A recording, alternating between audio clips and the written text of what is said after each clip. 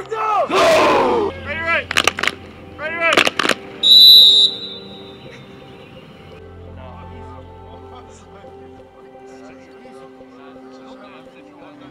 Class! Two class! Two class! Breakdown! Oh! First four. Group one. And we need to value the ball a little bit more.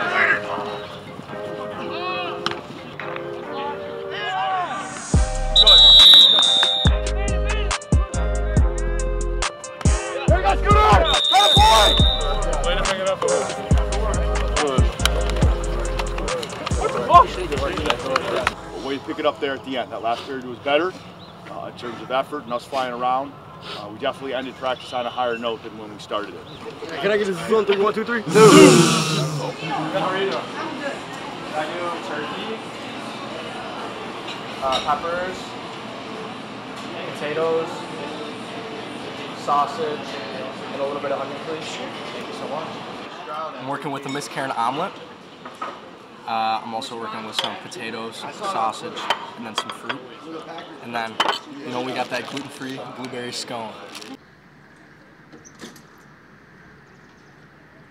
We're about to go into Intro to Society and Culture and Anthropology class.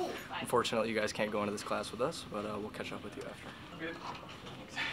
We just got out of class. We're about to go and get some Stacks for lunch.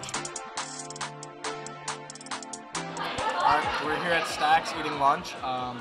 Stacks is sort of like a Subway on campus here. It's one of the choices for your meal plan. You're able to get like a build your own sub, you can make your own pizza, or you can get nachos.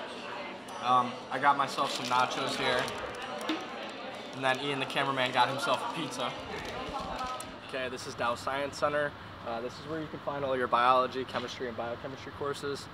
Today, you guys are going to be joining me in my human physiology lab where we're going to be talking about lung capacity. After that, you will forcefully exhale all the air out as much as you can, anyway. And it won't be all of the air that you've taken in, because if you do that, your lungs will collapse.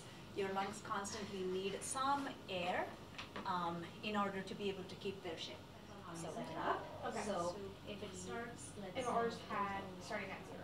That's what okay, ours was. perfect. So it will and then you multiply it with On both sides. These right here? Yeah, when you're looking at the actual part, to make it okay, move it then closer to that you, might flip it around, get inside.